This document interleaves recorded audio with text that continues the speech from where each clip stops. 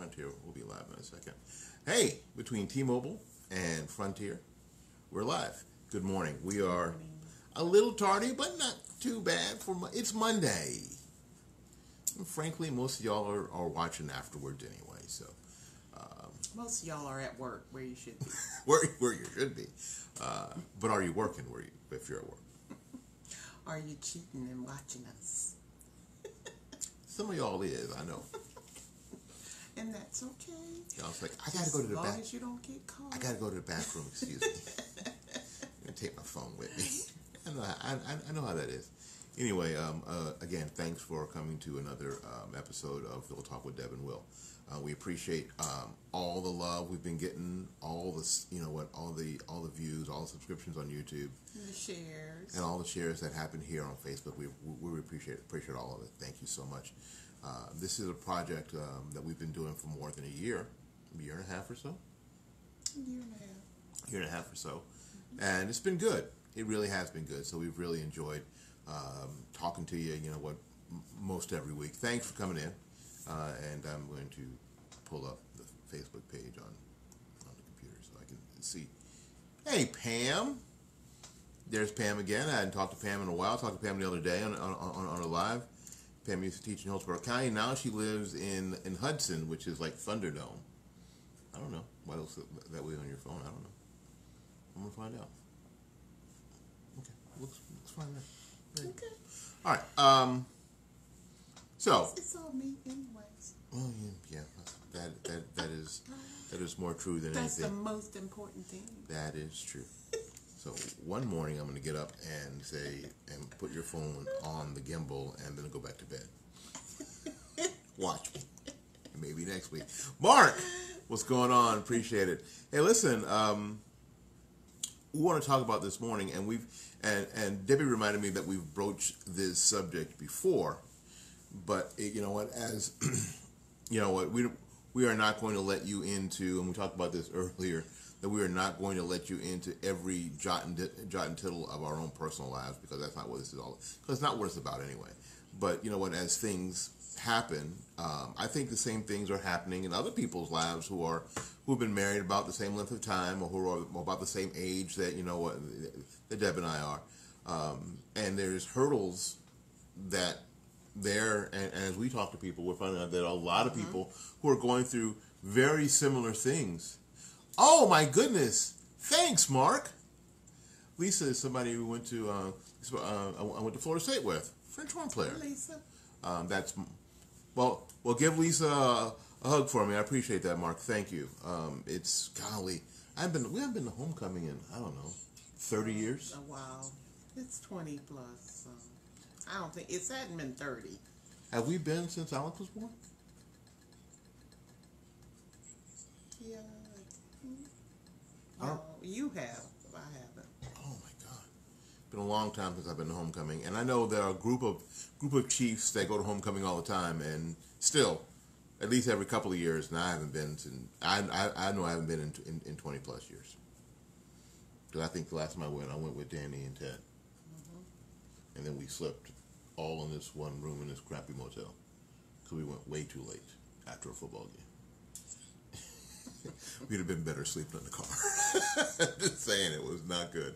It was fun, but it's an adventure that young guys could take.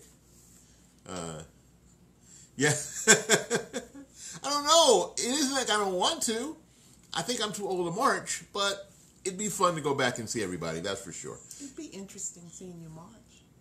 No, it wouldn't be interesting. It'd be sad and pathetic. And like, oh, look at that old fart down there. And how we used to think I'm sure there are much older people. There are. And we used to laugh at them. When I was in Chiefs, it was like, golly, these people need to get a life.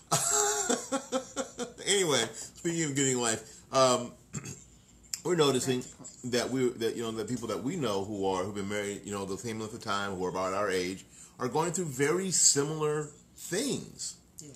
Some of them exactly the same thing.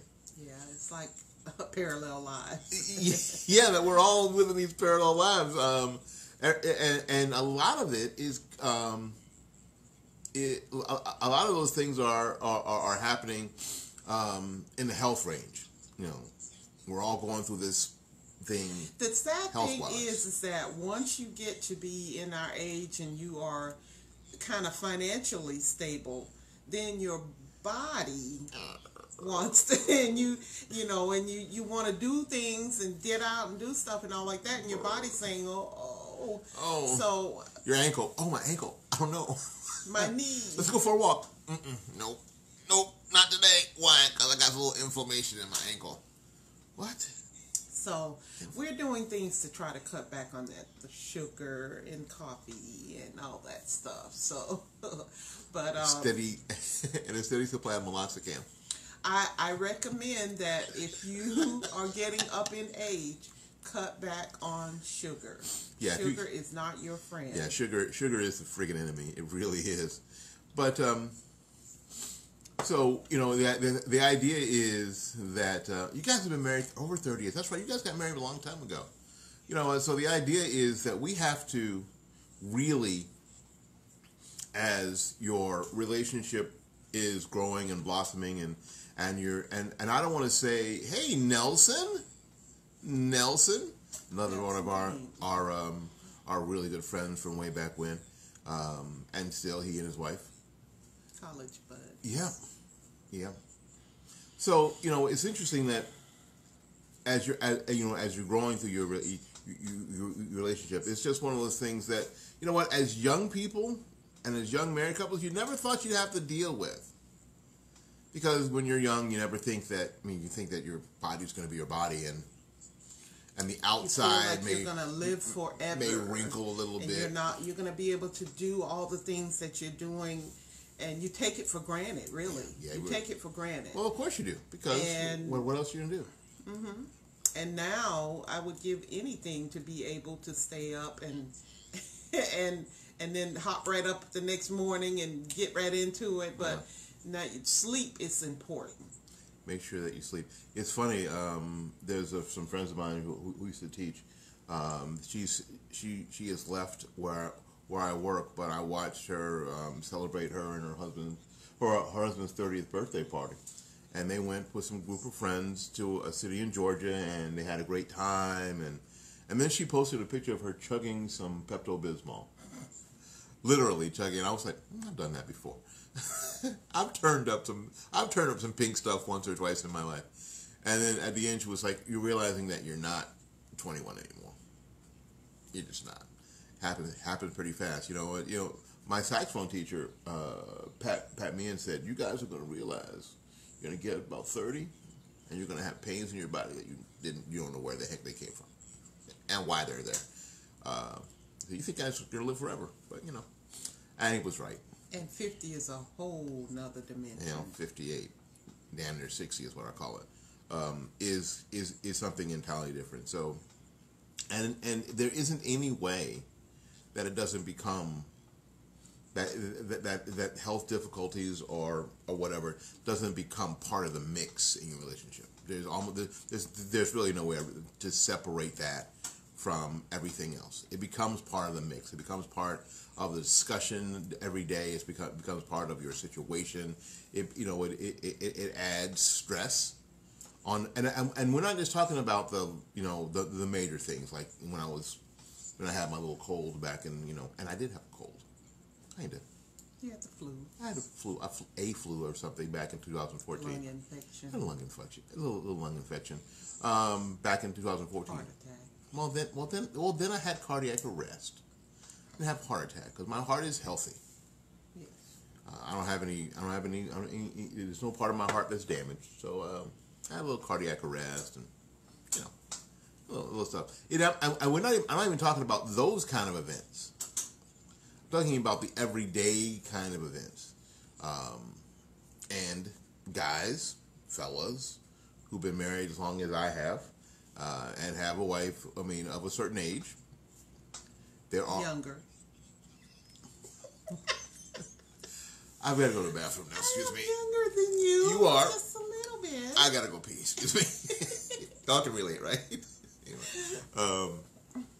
However, there are certain conditions and that she's experiencing that everybody's going through. I sort of thought about it the other day. It's like when your wife is pregnant. You know what? Her body is changing in all sorts of wild and amazingly wonderful and horrific ways all at the same time. But everybody in the house is pregnant. While your wife is going through the experience, everybody else is going through the same or a similar experience because your wife is pregnant, right? So anybody who's experienced that understands what I'm saying. So as we are maturing, there are other changes that are taking place, and everybody is going through them. Everybody is being, better way to say it, everybody is being affected by it. You understand? Everybody in the house is being affected by it. And this is important that we understand, guys, that we understand that, and ladies, that we understand that neither of us are going through our things by ourselves in our little capsule. You're going to watch your spouse go through changes that, you want to help. You want to do things to make it better for them, but a lot of times you can't. A lot of times you just have to go through it and kind of stand back and then do your own little research and do your own little thing, because I understand how he's feeling with me, because I'm definitely not pregnant, but I'm at the menopause stage, and a lot of other things are affecting me physically. The thyroids are not behaving like they should, and different things like that, and it can put a toll on, just as the hormones do when you're pregnant. Your hormones start acting up at this age. So I think that, guys, if you are in a relationship or a marriage, I won't say relationship, I won't say a marriage at this point, where you have said, now, I may be a long time, and we forget because things happened a long time ago. We did it a year ago. We renewed our vows at 30, right? Mm-hmm. That you are in for better or worse, and in sickness and in health. All those four things, better, worse, sickness, health, encompass all of the things that you may be going through now, especially when it has to do with health issues. This idea that we are going to be super healthy and virile, all our lives is just ridiculous, absolutely ridiculous, and a ridiculous expectation. And your wife is going to be the same person that she was emotionally, spiritually, and physically that she was when she was 21 is ridiculous. And we're going to have to we have to find a way to first of all understand it, and find a way to make sure that we can push through it, because and when Debbie's talking about the whole hormonal situation, that's not something that is going to last forever. Actually, that in my little bit of research, all that stuff settles down after either through surgery or time or whatever. All settles down, and I thought about this for a while. We used to ask about this all the time. How do people who've been married 30 years get a divorce?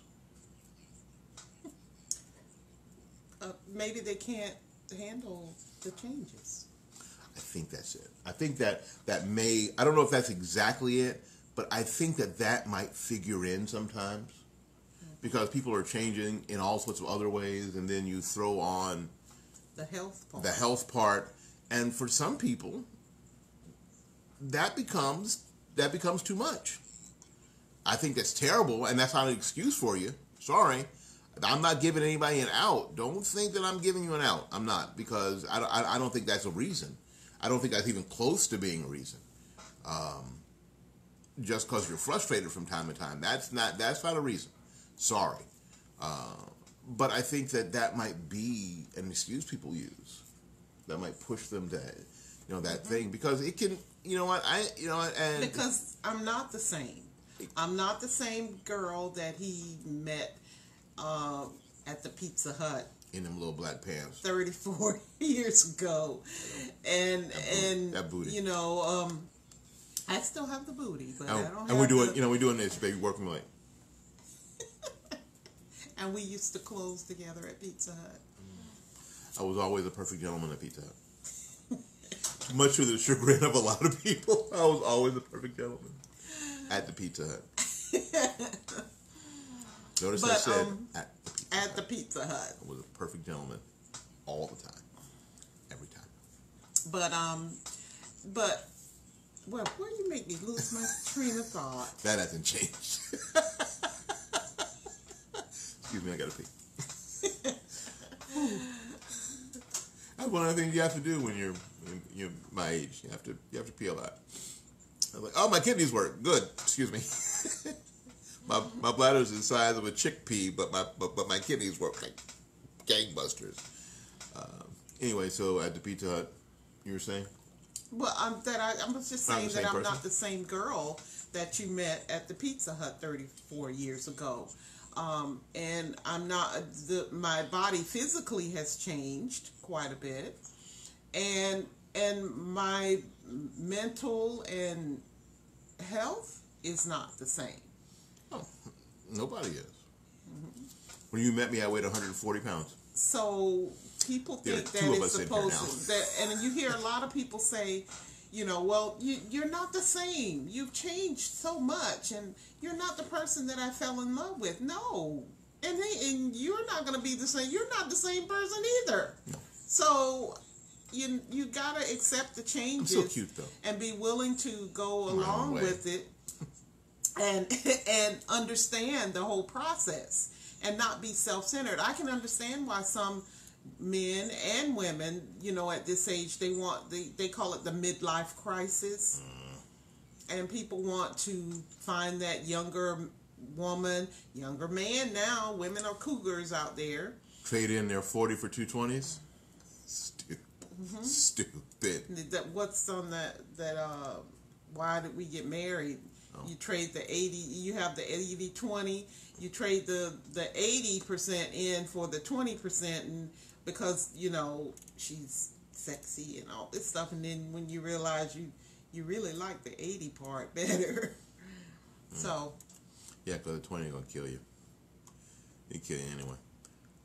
So, yeah, it's so it is something that figures into your relationship, and I think that just like everything that we've talked about since we've been doing this for a year and a half, everything, it comes down to being able to, if you understand it, to be able to communicate it and be able to participate in it. I don't want to just toot my own horn, but we have been communicative in what's going on, and I've also attended some of the doctor's appointments to see what what some of the causes are, and that really helps you understand. Yes, it does two things. It shows your wife that you're supporting her in this, whatever the next challenge is, but it helps you to understand exactly what's going on as well, and that makes things a whole bunch easier. I'm just telling guys. So if your wife's got that appointment with the parathyroid, I didn't even know it was I didn't know that was a thing. The hell. And as it turns out, it's a huge thing, and we are blessed. Parathyroid. We are blessed because not far from here is a world-renowned parathyroid center. Yes. The hell, who would have thought? People come from all around the world to see the doctor that I'm seeing. The Canadians come down. The snowbirds come down because in Canada they have to wait. And here they just have to sign up. You have to get an appointment. So that's been that's been quite a blessing, and the whole thing was explained very well. As a matter of fact, it's kind of weird though. Every bit of research I've done on that since has been a citation from the Norman Parathyroid Center. So. Which is, I guess, makes me confident. But that's the kind of thing. That's the kind of thing that when you've been in relationship this long, that you're going to have to deal with. You're going to have to be good at, and it's going to happen. And as you're, creeping up on that, people who have been married 25 years, 20 years, or whatever. This is something that you're going to have to consider. I'm not gonna tell you that your body's going to fall apart and life's going to be awful. That's not what I'm saying at all. But there are real concerns. There will be changes. There it's a natural thing. There are natural changes in the body, and I think that what has thrown him a bit, because he had, of course, your cold in 2014. I had a really bad cold. Which was very serious. I was so snuffy. Was very serious and on the brink of death. And bad then cold. Mean, awful cold. After, when he had his the heart thing, then I had my knee went out. And now that I think about it, that thyroid thing is probably a combination of why all of those other things happen. Thyroid's a big deal, and I think that you ought to do a YouTube thing on that, on your thyroid journey.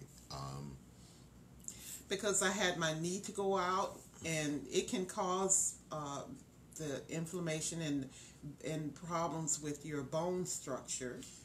Then I had such huge tumors, what are those? Fibroid tumors. It can cause that. And as we get, it took all of this stuff to happen for me to realize exactly, what this was. It can be a journey. So, and now I'm believing in God that we're at the end of it. I have to have surgery for it, but I'm believing that this is going to stop all the other excess problems. And we're going to, and again, it's one of those things that that when your spouse is under general anesthesia, everybody's holding their breath too. Everybody's under the same thing. Everybody's going through the experience. Mary Wynn Proudfoot, my goodness gracious! Do you know who Mary Wynn Proudfoot is? Mary Wynn Wilson used to teach at Dowdell. And actually, that's a blast from the past. Yes, and then married the shop teacher, Bob Proudfoot, and y'all been married. Mary Wynn, y'all been married for a long time too, haven't you? You guys been married for a long time. Well, thanks for popping in, Mary Wynn. We appreciate it. So this is something that people are going to really have to consider as you get up and mature, up in maturity, up in maturity. And I think it's really important that and it can be 25 years. Of course, I know the story. It was just one of those amazingly wonderful, heart-touching stories how that worked out. It was like our own little version of what's the thing we watch on Hallmark? The Heart? When Calls the Heart at Dowdell. It was such a storybook kind of thing. You should write a book, Mary Wynn. You should. And yeah, it's been 25 years. Wow, that's a long time. So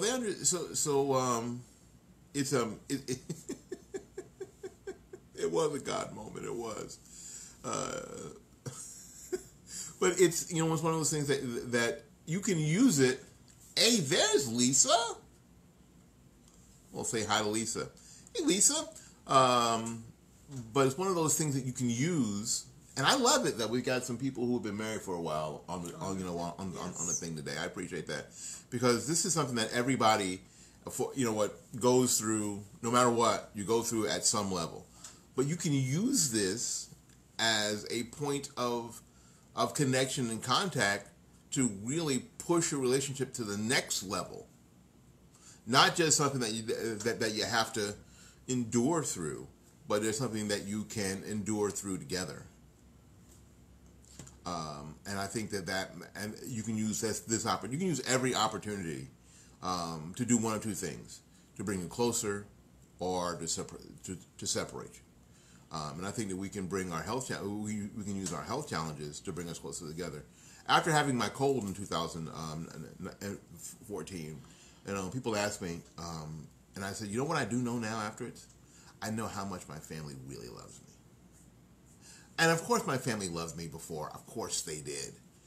But when you go through the rigmarole of every day, you know, of course everybody loves each other, but you know, when you can't help yourself, when you can't help yourself, and then you see what your family will do for you when you can't do it for yourself, when you actually see it, when it actually has to happen. I don't think we ever told you this, but your son kind of lost his job because of what happened. Well, because he couldn't go to work and was taking care of me. He knew how to take care of me. My son was here taking care of me. I was sleeping in the recliner over there after my recovery, and I was not good to be in the house by myself. I couldn't, because the recliner would have been all pee stained, because I couldn't get out of the recliner to go pee. And he would help me out, and he would wake me up and feed me breakfast. And my wife said, "It's time to take your." I'm sure you would text, "Time to take your father for a walk," like I was a dog. Take your father for a walk. He'd get up and he'd have his shoes on. He'd be standing there and going, "What?" I'd be like, "What? It's time to go." "Oh, okay." And then he'd help me out of the recliner, and then he'd take me for my walk. I felt like I was 104. Yeah, my son's taking me for a walk. Rough. I was too tired, too old to chase cats or anything, but he was taking me for my walk. He took care of me. And the kitty took care of you. Oh, and the cat we had at the time, G took care of me. So my family really, they really pitched in when it was really hard. Thank God for FMLA. Yes. So you can use those times to, bring your family closer together. And what I had to remember, in my sickness, was that, and I think a lot of people who are sick or who are struggling have a tendency to snap at their family because you're frustrated. Mm-hmm. It's a natural thing that the people who are being taken care of become unreasonable and mean and grouchy and crotchety. But I knew that early on, and so I tried my best to fight that everywhere I could. He was good. He didn't yell at us that much. No, I was frustrated. When you can't get out of a chair, it's fairly frustrating. But I think that you can use these opportunities to bring your family actually closer together, and I think that you should. That's that's the whole story. I think that you should. You can use these opportunities to bring your family closer together in your relationships and in your spirituality. I think that's really super important to take advantage of the opportunity. And I know that it's one of those things that you're not looking forward to, and I'm not wishing that it happens to you, so you can bring your family closer together, because God doesn't put sickness on you to teach you a lesson and all that sort of madness. So I'm not saying that at all. But we can grow. But you can use it through struggles. Your struggles and mistakes and stuff, you can learn from them and grow and have a stronger marriage. You can. And that's, and as everybody's walking through this same thing, I want you to be able to, I want you to be able to understand that you can use this time. Mark Ellison, another one of my ex-music showcase guys who's been married 100 years. Mark, how long you guys been married? You guys have been married 100 years too, right? And have gone through some stuff. And something quick. How's your mom? How's mama in now? Because I know your mom was going through some stuff. But you can use these times to actually get closer together, and that's my hope that you would. We've got a video on YouTube, and please, if you're watching on Facebook this morning, thank you so much. We appreciate it. We do. But you know what? After I'm done here, I'm going to download this video and put it up on YouTube, and I'm going to do it for a year. We've got almost 100 videos on YouTube. You know that? Almost 100 videos on YouTube. I cover my little cold thing. Well, I explain all of it. That I remember. Because I was asleep you'll see in the video, I was asleep for a few days, so I wasn't awake for all of it. Coma. Some people call it coma. Other people call it an extended nap. It wasn't just sleep. It wasn't just sleep. It was sleep to me. I was very sleep. I was very. You're very tired. I was very tired. I was very tired. And they intubated me so I wouldn't talk. I'm sure that's what it was. They put that tube down my neck so I wouldn't talk. Shut up! Shut up! And then the nurses took it out, and he wouldn't shut up. Oh, I wouldn't shut up. They had to close the door because I would talk to anybody. But that's all in the YouTube story. So go to the YouTube channel and subscribe. You can find the YouTube channel right now because we don't have 100 subscribers, so we don't have a name yet. Search for it under Deborah Lawson, or search YouTube for Real Talk with Deb and Will. And as soon as we get 100 subscribers, we'll have a real, hey, Lisa, we'll have a real YouTube channel name for it. But we need 100 subscribers first, because that's how YouTube does it. So go to the YouTube channel, please, and subscribe. We appreciate that greatly. Comment. Like, share. Subscribe first. Hit the notification bell. Bing. And make sure that you get updates when I upload. And we have a mukbang out there. Yes, we did a mukbang last Saturday. Yeah. Yeah, well, we had some. We had lunch. And if you don't know what a mukbang is, then you're behind the time. What the heck? You need to know what that is. All right. But we'll do more things like that. We'll do more things when we get outside and ride around a little bit and stuff. So in any case, I know it's time to go because we've been on about a half hour, so almost exactly. So again, thank you so much Thanks for coming in. For coming in this morning. Have a wonderful Monday. Monday, yay! You get to do another Monday, yay! We are blessed to have another Monday. I'm glad to have every Monday. Monday's a good day. Monday's always a good day. All right, till we see you again, go out there and learn something, love somebody, and for goodness sakes, and I mean this from the bottom of my newly repaired heart, take care of yourself. We'll see you when we see you. Love you. Peace. Peace.